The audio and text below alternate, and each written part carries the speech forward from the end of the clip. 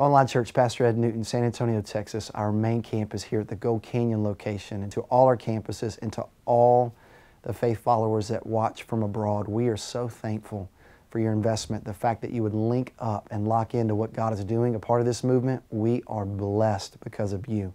And this message series has continued to reverberate not only in our city but across the nation as the word is getting out in regards to this message of radical generosity. It has truly been supernatural to watch the fruit of people responding in faithfulness.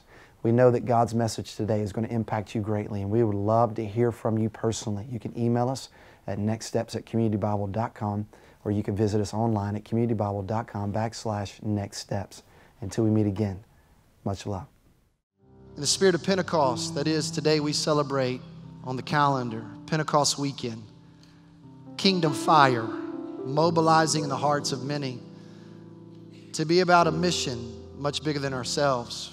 We send out in these days, literally, 12 mission teams going all over the world. It's a part of our strategy. That is, the front porch, come and see. The living room, come and sit and be in community. The kitchen, come and serve. The back porch, come and be sent. Not just sending people on mission, members on mission, but also starting churches. You may not know this. Oftentimes you hear me reference and mention our multiple campuses. We've had one campus called CBC Borgfeld. Now, this church has started a lot of churches throughout its history. But in current context, one particular church, CBC Borgfeld, led by Pastor John Stotzenberger, that is, for the past year and 6 or 7 months, they get the message from Saturday night, it's recorded, and they watch it on Sunday at 9 and even in this hour at 11 o'clock. As I'm speaking, they're watching me on video. It's crazy. However, as we go forward, what we're asking Pastor John Stotzenberger to do is to walk in the anointing that he has and to be the primary communicator starting this coming August. Therefore, we need a bolstered effort to continue to reach the northern part of this city demographic that we've been given. But now, also, we're bringing in another campus, not just to reach the north side, but to reach the south side. And as we do that, I'm proud to announce to you CBC Highland Park, led by Pastor Brian Thomas. So right now, I want you to hear from these two brothers, Pastor Brian, Pastor John. I want you to come join me on the stage and share your heart. Come on, church, let them know how grateful we are. Thank you, brother. God bless you guys. Thank you so much. Pastor John. Yeah, look at this. Yeah.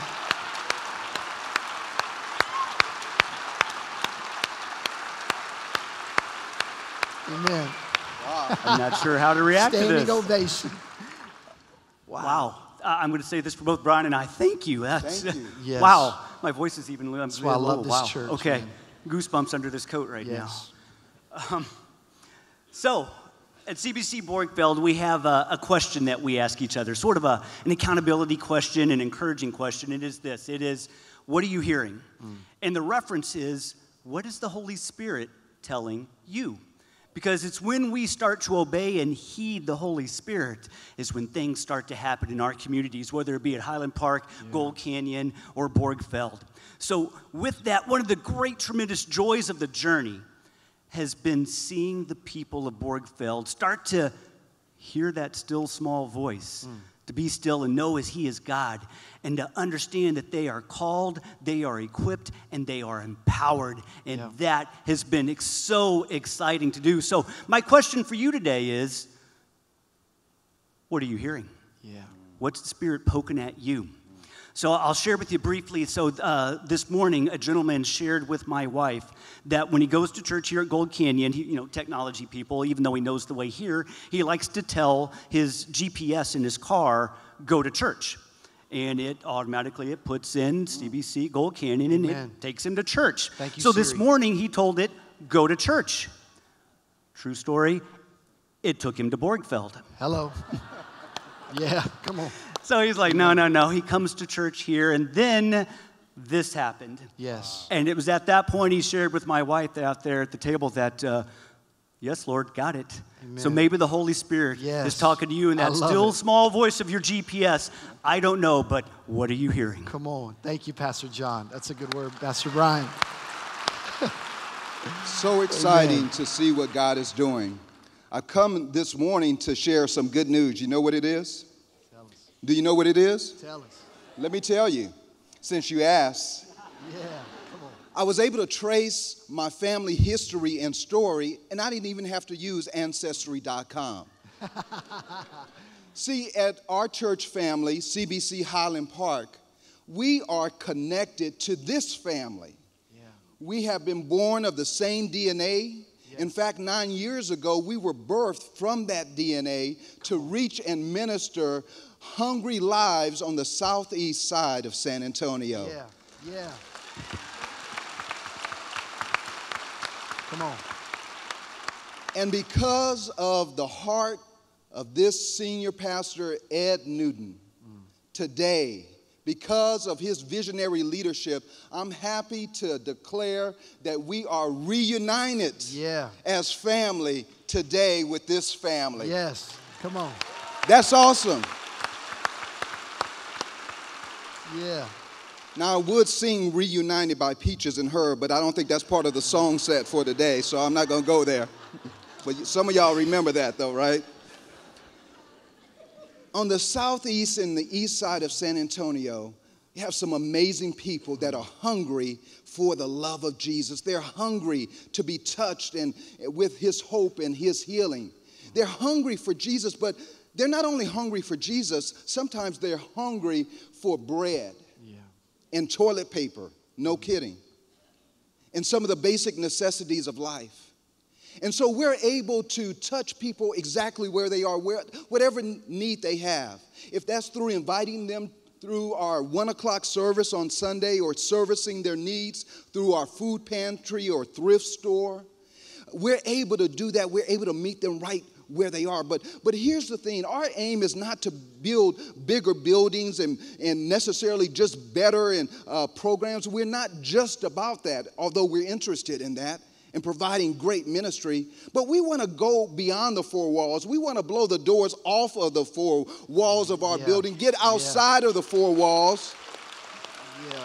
Because many of you realize that a lot of people are not coming to church. Well, we are the church, and we're going to take Jesus to them. Is that all right? Yeah. Come on. But here's the appeal for you.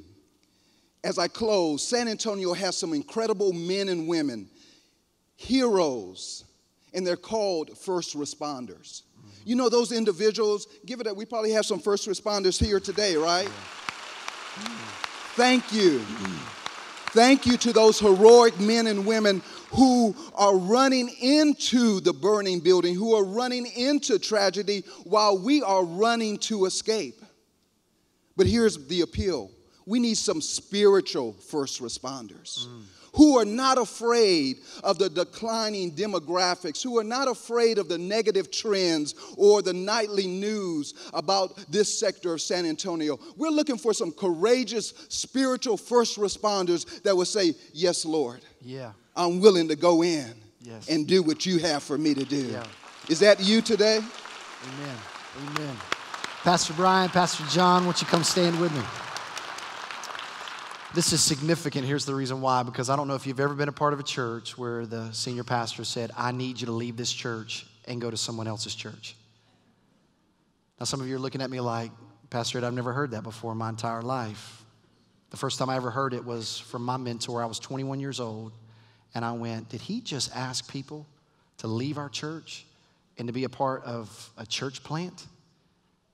And when that happened, my heart just went, no, he didn't, but yes, he did. And that's the most kingdom-minded thing I've ever seen in my entire life. And it literally reverberated in my soul and just caused me to go, that's why I love my church. Here's what I'm saying to you. While these brothers were speaking, and I love the illustration that John shared, very clear, that God may be calling some of you. It doesn't mean everybody, but God may be calling some of you either for a season or for a lifetime to be a part of either CBC Highland Park or CBC Borgfeld.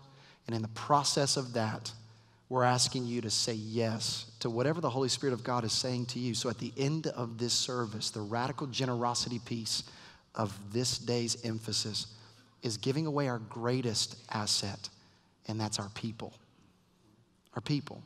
So my prayer is that many of you would just be synced in and sensitive to the Holy Spirit of God to go, I'll help you on the south side, or I'll help you on the north side, to take the gospel of Jesus Christ through the flavor of what we consider the special sauce of CBC into these locations. And my prayer is that you would say yes. So let's pray for these brothers and ask God's richest blessing. Lord, I thank you for Pastor Brian. I thank you for Pastor John. I thank you that as we begin to study together in August, preaching the very same things all across our CBC locations, God, I got so much to learn from Brian, so much to learn from John, and we just want to simply honor you. And I thank you for the influence that you've given us in this city to make much of you. God, as I looked at that map, God, would you give us CBC locations all over this city is my prayer. In Jesus' name, amen. Put your hands together one more time. Show some love to Pastor John. Thank you, brother. Appreciate you guys. Incredible. Well, if you have a Bible, let's go ahead and meet together. Luke chapter 12 is our focus passage. As you're turning there, reality television has struck a gold mine on shows such as American Pickers, Auction Hunters, Auction Kings, Buried Treasure, Flea Market Flip, Junk Gypsies, Junkyard Wars, Picker Sisters, Storage Wars, and not to be outdone, because you know this in Texas, we got to have our own edition of everything. Storage Wars Texas Edition. And that is, there's an industry that is recession resistant. And I don't know if you have invested in this. Many of us have. It's called what would be simply entitled storage units. Do you know that the storage unit industry generated nearly $24 billion in 2014? Reminding us all that we might have just a little bit too much than what we need. Do you know that 93% of the world, that is, you and I are richer than 93% of the world if we have a roof over our head and a meal that we will enjoy today? Just one. We're richer than 93% of the world. Do you know that we are richer than 75% of the world if we just have a pair of shoes on our feet right now? You say, Pastor Ed, flip-flops count? One. That's what I love about our church. You can come just as you are. But whatever foot apparatus you have on right now, if you have anything covering your feet, you're richer than 75% of the world. Which means, to much is given, much is required. And I want to talk about the subtle sin of greed and covetousness. And today in Luke chapter 12, we see this word in the teachings of Jesus found beginning in verse 13. And if you're with me, 11 o'clock service, come on, say amen. Amen. The Bible teaches, someone in the crowd said to him, Teacher, tell my brother to divide the inheritance with me. But he said to him, Man, who made you or made me a judge or arbitrator over you? Now, let me just real quickly, drive-by statement, let me make this observation. Jesus is teaching in what's known as monologue style. That means he's talking. It's a one-way conversation. He's speaking about the kingdom of God. Matter of fact, he's telling people, be watchful of the Pharisees. That is, they were lauding and parading in their religiosity a superiority over everyday people. Jesus would say, don't follow them. Follow me. Right in the middle of that teaching, a gentleman stands, begins to speak. So put it in this context. While I'm speaking, someone's standing, saying, Teacher, and this is the phrase mentioned to Jesus, could you tell my brother, and it was probably a moment like, could you tell my brother right now to make sure he divides the inheritance? As to say, our father has died, and the inheritance is being distributed, but he's getting more than I, and I need you to fix this. It's simply a reminder that in 20 years of ministry, I've been ordained as a minister since 1997, 20 years. Never in 20 years have I ever sat across the desk from someone who said, Pastor, I need you to pray for me. I have a greedy heart. Or I struggle with covetousness. No one has ever looked at me and said, this is my issue, this is my struggle. Why? Because we understand that there are, if you will, prevalent sins. And then there are subtle sins. And Jesus speaks to our heart. And I want to show you a couple concepts. If you have a listener guide, I want you to write down in point number 1, I want you to notice the deception of gaining. The deception of gaining. You can keep it. The very reason why I put the quote right above point number 1 is to remind you, he is no fool who gives what he cannot keep to gain what he cannot lose. The deception of gaining is you can keep it. You can take it with you. The story and the analogy was given of a husband that looked to his wife and said, now, when I die, I need you to make sure that you put all the money that I've earned in that casket and make sure it's closed, because I'm going to take my money with me to heaven. She responded, whatever you say, sweetie. Well, that day came, and that memorial service took place. And right before that casket was closed by the funeral director, this widow stood up, placed a box on the inside of that casket, and closed it. She sat down, her friend next to her, making these remarks. She said these words to the widow, surely you didn't do what he asked you to do. You know he can't take that money with him to heaven. She says, I'm a woman of my word. I've always been respectful, kind, and considerate. I've sought to honor my man. And all of a sudden in that moment, she goes, you know, her friend says this to the widow, you know he can't take that with him. She goes, I know that. So why did you do it? Came the question. She goes, oh, I didn't put the cash in the casket. I wrote a check. He could cash it later.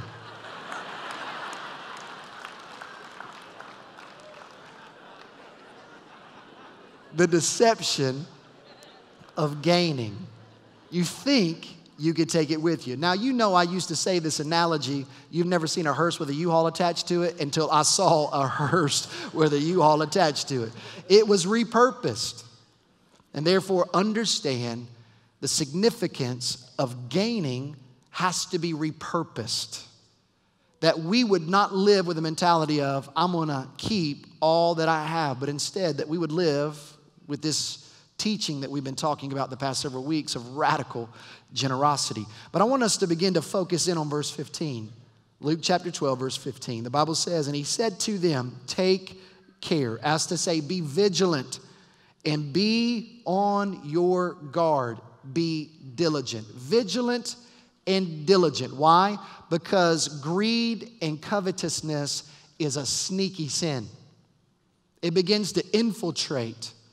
What is covetousness? It is an increasing desire and a decreasing satisfaction.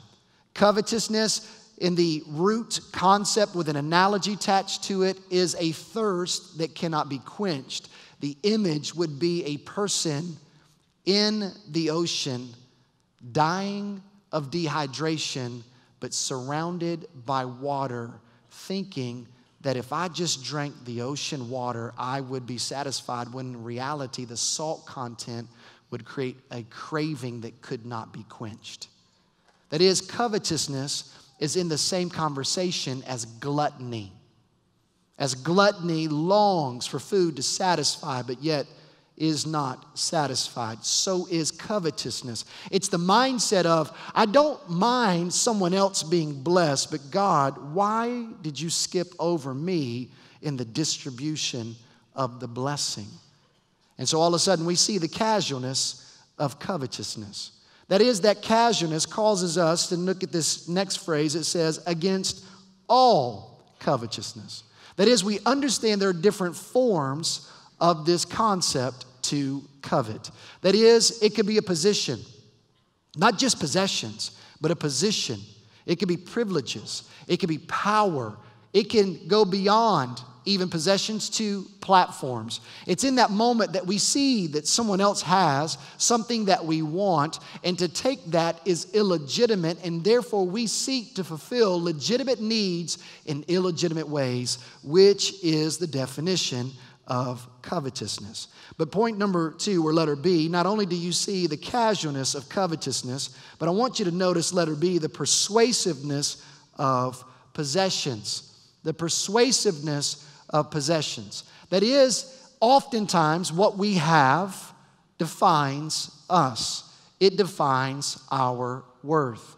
Can I just make this statement? Your worth does not come from what you drive, what you wear, where you live, what you have tucked away in a 401k, the degrees on a wall. Your worth does not come from what you own. Your worth comes from the one who owns you, King Jesus, that owns the whole world, but the one thing he was missing was you. So he pursued you, chased after you, called you by name. And anytime we take the blessing of God in material items and we consume them for the purpose of our identity, then it equals idolatry. We're no different than the nation of Israel that plundered the Egyptians from the gold with the specific command, use the gold from Egypt to build a house for my name. But what did they do? They stopped before they got to that finished product, and instead they formed and fashioned a golden calf. Now, you wouldn't have the audacity to build a golden calf and worship it, but instead we just drive it, live in it, wear it, and we find our identity from it. Now, moms and dads, all the moms and the dads in the house, I want you to just raise your hand so I could see you. Any moms and dads in the house having the conversation with your kids about social media? Hello. That moment where you got to look at your kids and go, your worth does not come from the number of followers you have on Instagram. Or your worth does not come from the fact that you posted a really cool picture of our family and you only got 14 likes and you take it down because you didn't get 100. Oh, but oftentimes as I'm pointing at my kids, I got 4 fingers pointing back at me going, I do the same thing. We find our identity by what we possess. And Jesus says your value does not come from the abundance of your possessions. It drives wealth. There's nothing wrong with owning things. The problem is when they own you. Nothing wrong with being wealthy, rich. Covetousness is an equal opportunity offender.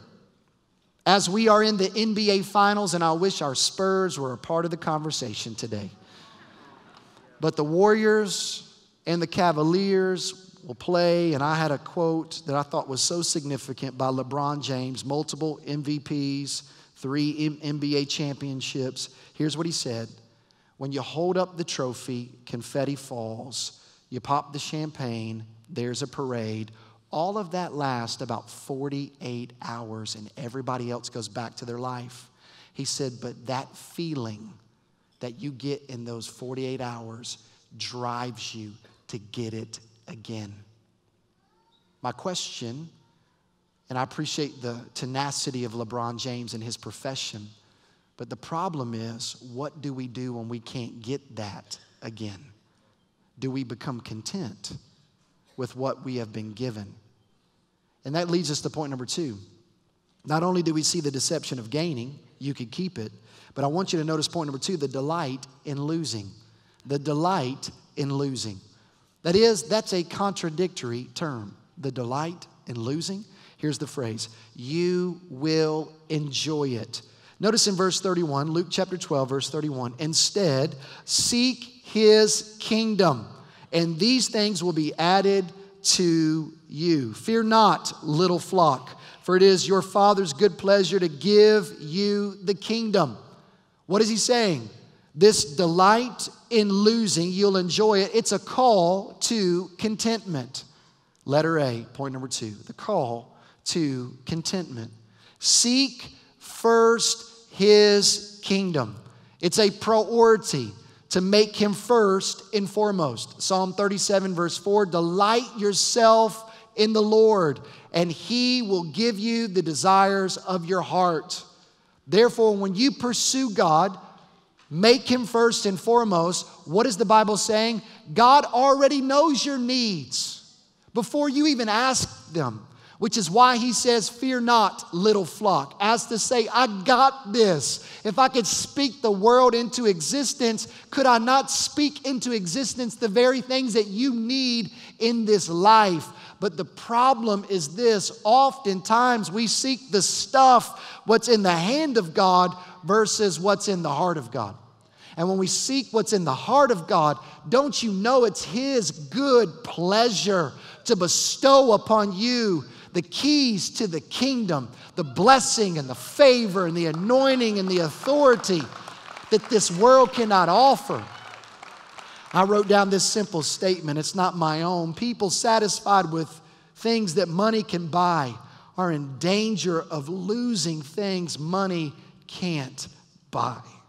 What do you cherish?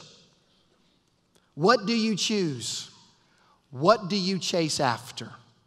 Reveals our heart. For where your treasure is, there's your heart also.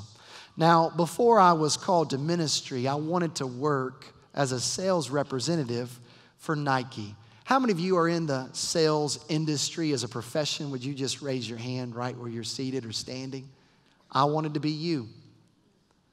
I wanted to work for a company that I believed in to market and convince and persuade people the need that they would have for the product that I was selling. So I wanted to work for a company that I had no problem speaking about, and that would be Nike. I had a cousin who worked for Marlboro, and I saw all the flow and the hookup and all the T-shirts and the bags, the swag, as some would say, and I went, I want all of that. I just want it to be Nike. Now, with that analogy, can I make this statement? I'm still in sales. I just work for a bigger company. And I'm not talking about CBC. I'm talking about God.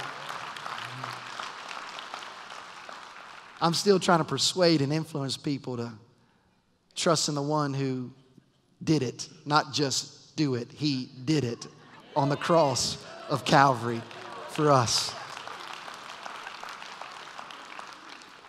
But let me use this analogy. We've always been told to have a diversified portfolio. Don't put all your eggs in one basket. It's wise counsel. But what if I were to liquidate all my financial capital that I have in savings and went, I'm going all in on Nike. I'm just going to invest everything I have to be a shareholder in Nike. Don't you think I would be consumed by the stock market report considering and consulting the effects of Nike in the marketplace? Don't you think as I went across the street to Academy Sports, which is a great store, to walk in and go, okay, there's Under Armour, there's Reebok, there's Puma, there's Adidas. No.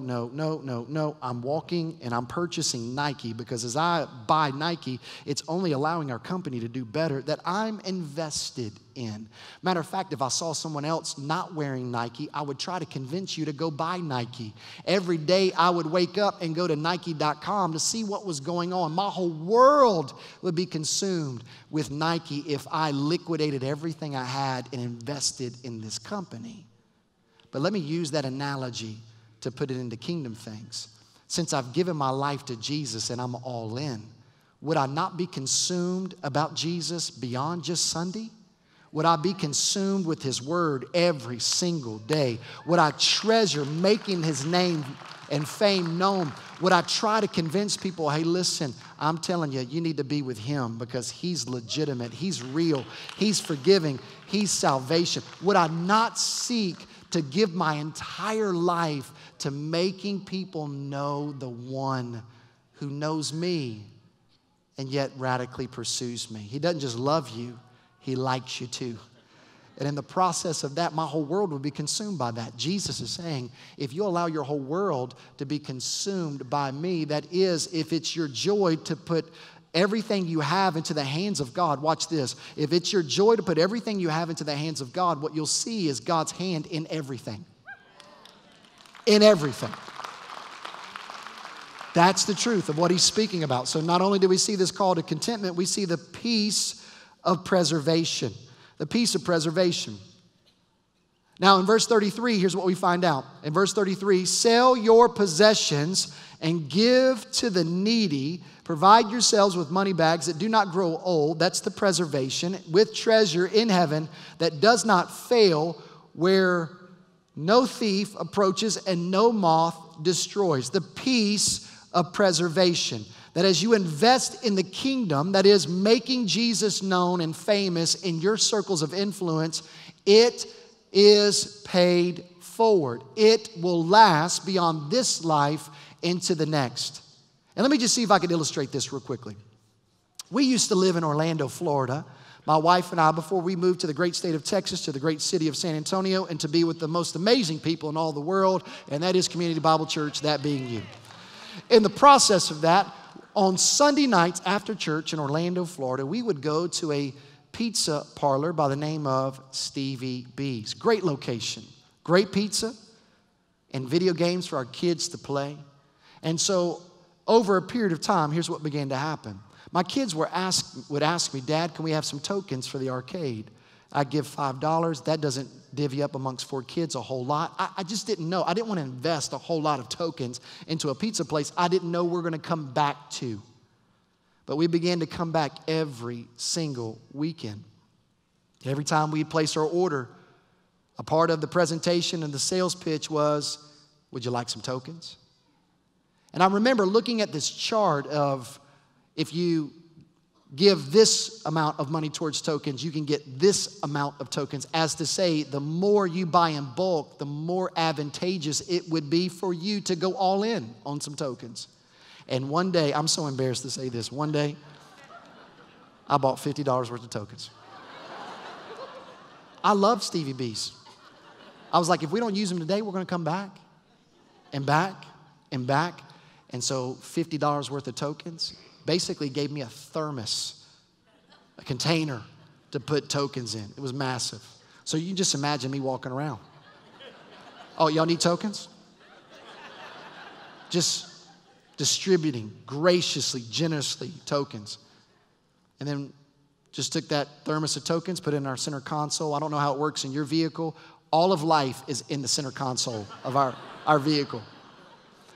One particular Sunday evening, we're pulling into the parking lot. Lights are dim in Stevie B's. No cars in the parking lot. I'm like, something must have happened. Walk up, got my thermos of tokens. Walk up to the door. Oh, no, you didn't. Y'all went out of business? I don't know if you've ever talked out loud to yourself, but I'm like, what am I going to do with these tokens? Got nowhere to spend them. Now, let me just pause and put this in a parenthetical statement. CBC, the reason why we're having this message is because I don't want you to get to heaven and go, why didn't I spend all this? Why didn't I invest all this gifting and this blessing that you've given me? You should have went all in on this earth. And please, I'm not talking about fiscal irresponsibility. I'm just talking about radical generosity, that you would not hoard, but instead you would release. And you'll find out the kingdom principle that when you release, he bestows back on you to give again. Now watch this. So one particular Sunday evening, we went to another pizza place called CiCi's. I took one token, put it in my pocket. I had a plan. Now my wife, as we kept the token container in our center console, my wife, every once in a while, Stephanie, who was singing on stage, she would rattle the tokens every once in a while we were running errands, just to remind me of my stupidity of buying those tokens. She'd reach in for a pen, put her hand in the bucket and go, oh, do you remember when you bought all these tokens? So I had a plan. I put that token in my pocket. We went into CiCi's. And at that moment, I saw that arcade, and I asked my daughter, I said, London, I need you to go see if one of these tokens will work in one of those games. All of a sudden, she comes back. She goes, Dad, it works. I go, I'll be right back.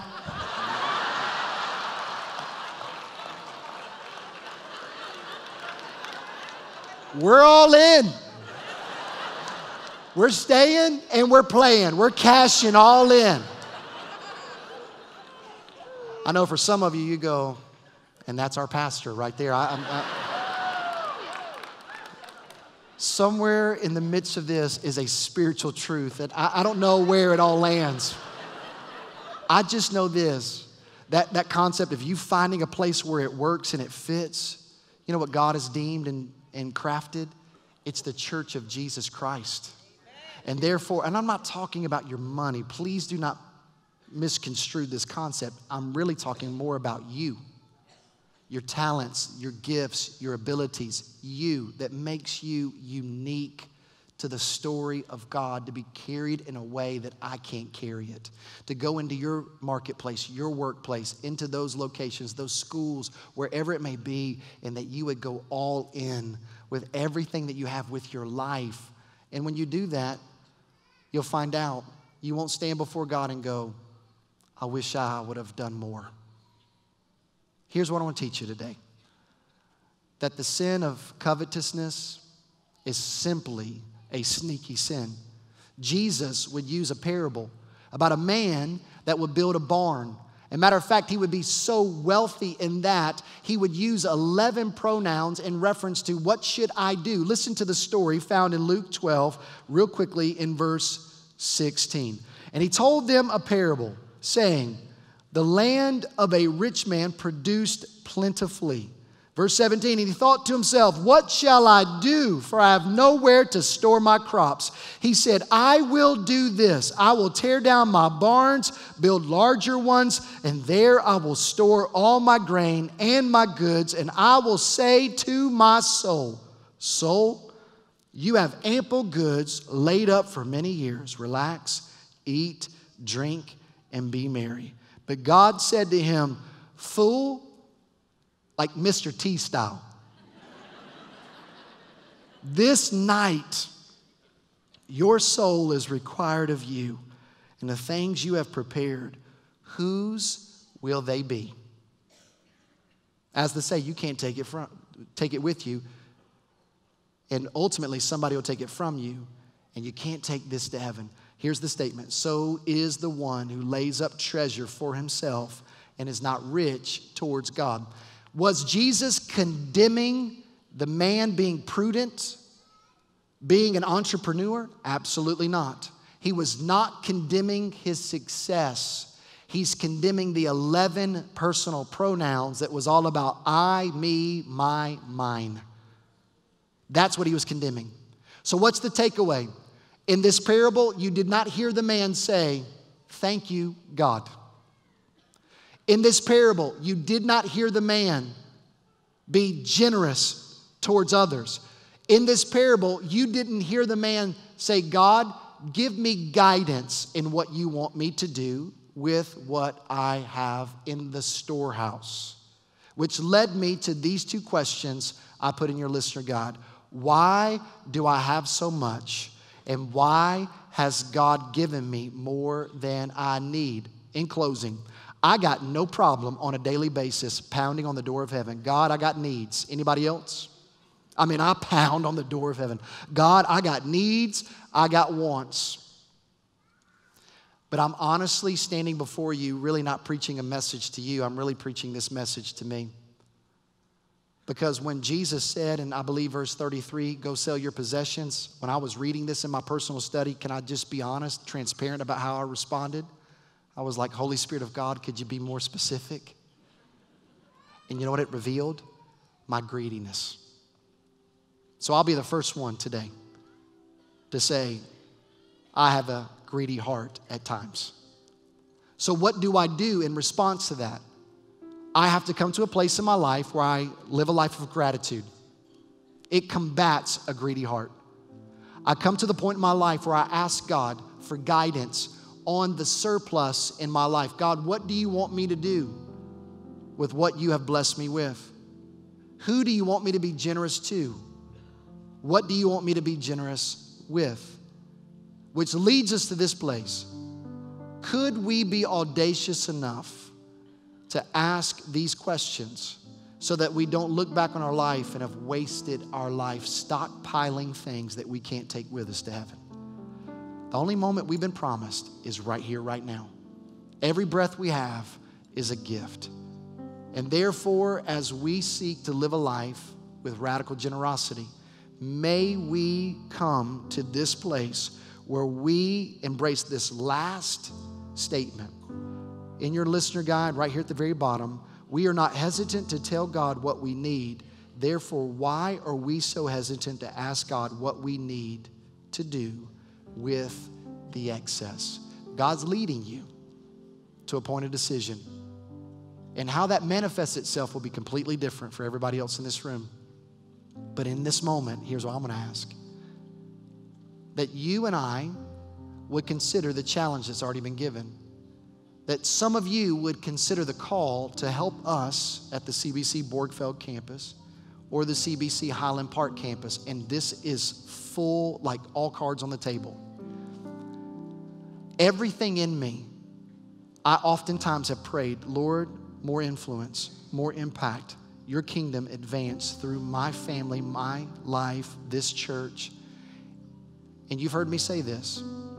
God, let us have more services, more people. We'll do this 7 times, 8 times, 9 times. I'll preach as many times as you want me to. And the Holy Spirit of God said something, and I just need you to listen. I'm just kind of having a confession moment right now.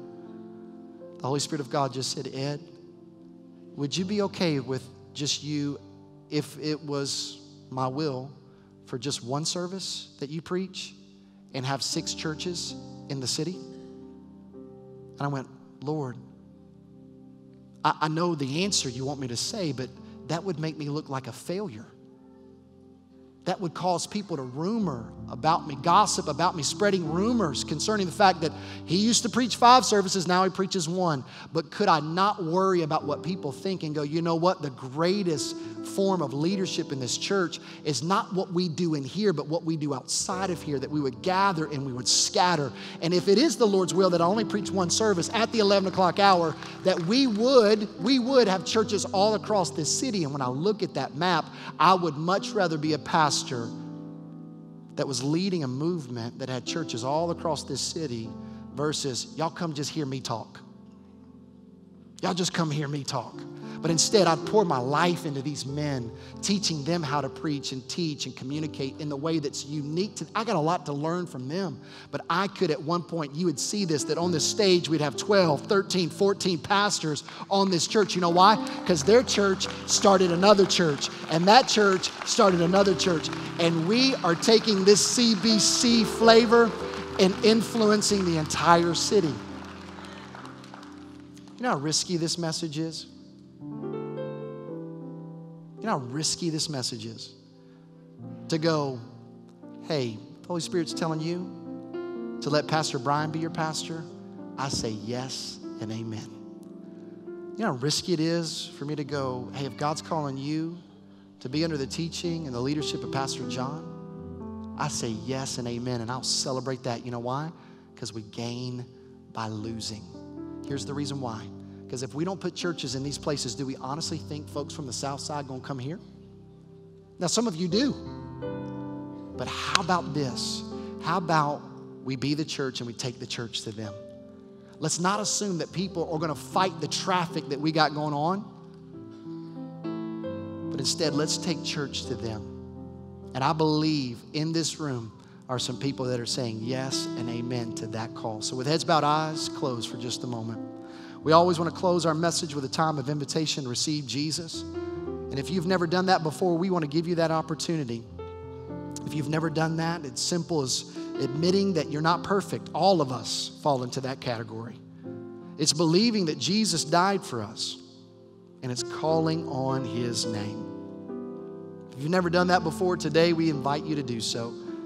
And if that is your decision to walk away from religion and to trust Jesus as your Savior, would you just say this to him? Lord Jesus, I'm not perfect, but I believe that you died for me.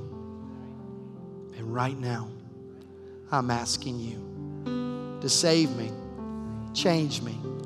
I give you my life. With heads bowed, eyes closed today, if you prayed that prayer in faith, trusting in Jesus Christ, today is your day of salvation. And we want to rejoice with you with the angels of heaven that celebrate you and let you know it's the greatest decision that you've ever made. And if you've done that today and it's legitimate, it's real, would you just raise your hand right where you're seated or right where you're standing? How many of you would say, Pastor Ed, today I gave my life to Jesus. I made that decision. Thank you, ma'am. Anybody else today would just be honest? Thank you, ladies in the back. Thank you, sir. Anybody else today that would join in with these bold, courageous people that would say, today I just gave my life to Jesus? For those of you that have your hand raised, you can put your hand down, but look right here. It's the greatest decision that you could ever make. One of our ways of communicating, whether that's a prayer need or you're a first-time visitor or you gave your life to Jesus, is to write down your name. Check the box, I accepted Christ. Drop that in the offering box as our faithful fellowship gives to the tithes and offerings of this church to change the world. You drop that in that box as your gift to us. That is this tariff portion. Somebody's going to call you this week, or you can go to the guest relations counter, pick up a free Bible if you don't have one. We would love to give you that as a gift. But I want you at the 11 o'clock hour to hear the thunderous applause of people that are saying to you, welcome to the family of God. So come on, church, let's put our hands together and say, welcome to the family of God. Praise be the Lord. Amen.